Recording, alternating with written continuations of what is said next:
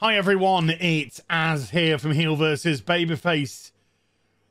As on the other monitor, I have Dr. Disrespect trying to defeat Radan in Elden Ring. On this monitor, unfortunately, and I say unfortunately because of what we're going to go into, we are graced with a clip of the upcoming Moon Knight series from Marvel. Now, I want to make one thing perfectly clear. I don't know the character of Moon Knight. I'm not a Marvel guy. I'm a DC guy. That's where my sort of comic knowledge and comic love came from. And over the course of the MCU, I sort of moved it a little bit into Marvel because of that. Although at the time, Marvel Entertainment, the actual creators of the comics, decided that they'd rather get rid of all their heroes, kill off Iron Man, replace him with a 15-year-old narcissist whose motivation to become Ironheart, or Iron Man in this case for a while, was the fact that her teacher was really nice to her and said that you can be anything that you want to be. But because Riri Williams is black, I guess, in Marvel terms, she has to be a victim of some sort.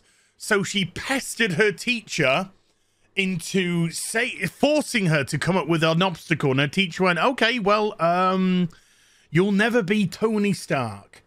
And she was like, right. So, you know, another one of those villain origin stories as opposed to heroic origin stories. They were mucking around with Kate Bishop and not Hawkeye. Thor was Lady Thor. Cancer Thor. Yeah, great stuff there. Captain America was a Yahtzee. All this kind of stuff. The comic just Marvel were completely mucking everything up. Anywho. Having met Gary a couple of years now, it's been 2 years since I've known Gary for Nerdrotic. And of course, we have our Real BBC, which we talk about pop culture and also comics as well. It's a sort of mixture of both. And Gary has, I don't know if you're aware of this, but he used to own a comic book shop. May do in the future as well. But he has an extensive knowledge of Marvel, and so he was always on hand to provide good Marvel knowledge. And one character which he seemed to like was Moon Knight. Now, we saw a recent trailer where he was all kind of punching the crap out of something, and it seemed to follow some semblance of some story from what I can gather. As a person who likes superheroes, who doesn't know the source material, who doesn't know the character, I'm probably more of an audience, or, well, apart from the fact that I'm a straight white male, I'm probably more of an audience that Marvel wants than actual fans. Because actual fans, of course, know the source material, know the character better, and therefore can question it. I can't, because I don't know. All I can do, crazily enough, is base my desire to watch the show from the trailers. Now, the first trailer looked okay. Looked all right. You know, I'm not saying it was mind-blowing or wow, wow, wow, wow, wow. I thought it looked all right. I based off the trailer, yeah, you know, give the first episode maybe a shot, see how it goes. But of course, we are dealing with Marvel, and we are dealing with Disney as an entity, ultimately.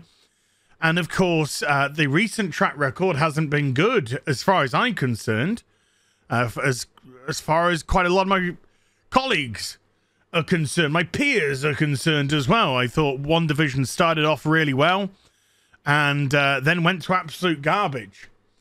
About 5 episodes in, suddenly those wonderful little nuances that we had at the beginning, the black and white TV show, the actual what seemed to be relationship parity between Wanda and Vision was all gone, and it just turned into Wanda Maximoff generic And again, supervillain origin story, which she was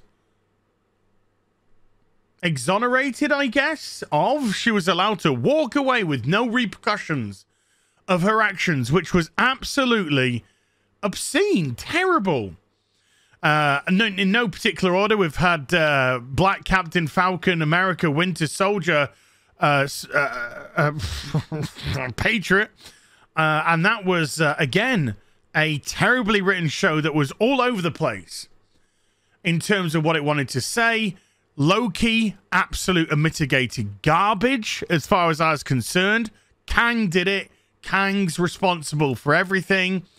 Hawkeye, I dipped after 2 episodes. I simply could not be bothered after what I'd seen.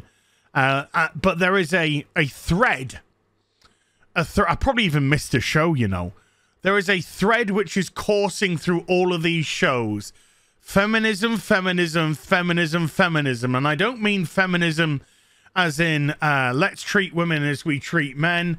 Let's treat the sexes as parity, both genders.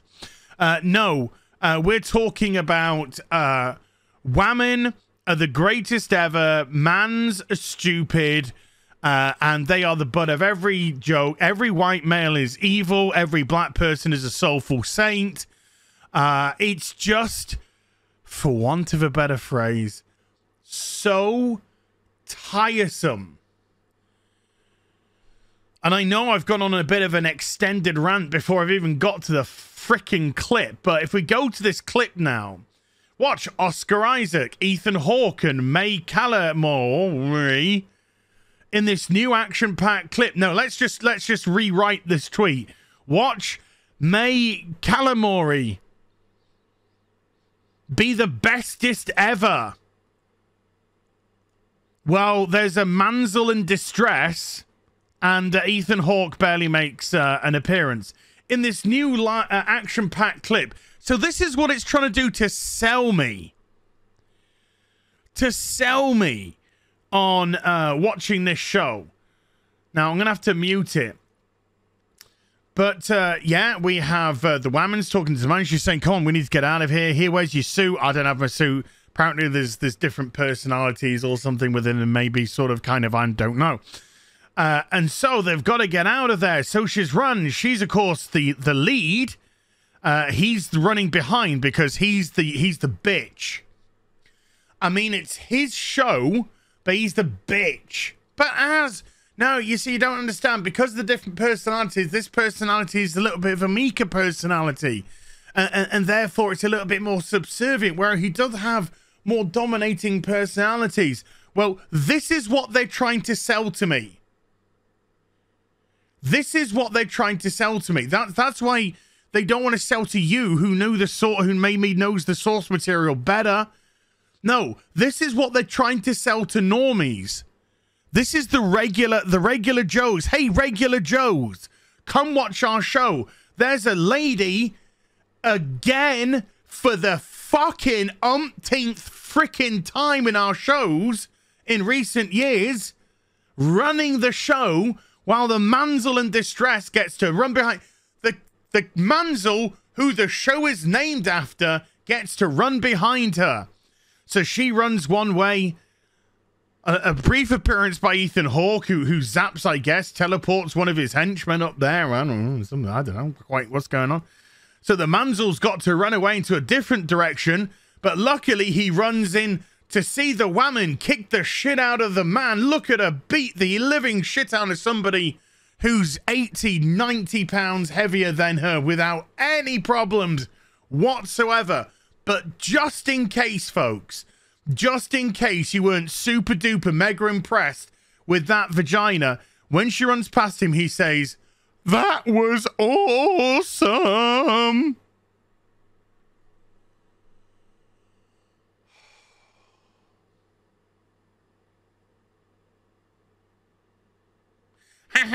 Look at the man-child screaming at the trailer because there's a strong woman. He hates women. No, do you know what I hate? I hate shit shows. That's what I hate. I hate the same fucking pushed agenda time and time and time again. I hate the main character, if it's a male, playing second fiddle in his show to a woman all the fucking time now. Whether it be a Marvel TV show or a Marvel film, this trailer, as they run away now, this trailer has said to me, I don't need to watch this shit. Thank you, Marvel. I appreciate you. You've managed to talk me out of the fucking cinema. I know this is a TV show, by the way. I'm using that as a metaphor. I know it's a very close metaphor, but, you know, just go with me on it. You know, they've talked me out of watching this because they said to me, this show is just going to be the same old ideological third wave feminist shite which we ram down your throats, where the males are the secondary characters. Okay, enough. Enough.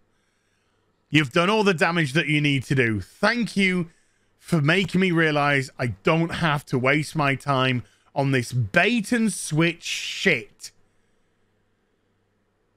But as you should have even realized this was going to be... I know. But I still got to... It's still, as a YouTuber, my job, my responsibility to at least give it a crack. But after this, it's just like, why bother? Why bother? I'd probably likely watch one episode and be like, yep, exactly what I thought. Fuck this bollocks. Oh, but as recently was talking about you can't judge a series unless you watch it all, and he's judging a series based off the trailer. No, I'm judging... Yeah, I'm doing exactly what the trailer's meant to do. The trailer's meant to say, come watch the show. But the trailer has said to me, you don't need to watch it because it's just full of our typical ideological bollocks. So the trailer, I guess, has done its job properly. Hope you enjoyed the vid. If you did, do give it a thumbs up and also subscribe to the channel. Follow me on social media and YouTube for live streaming. Links are in the description box down below. I'll be back with some more stuff very soon. You take care. Bye for now.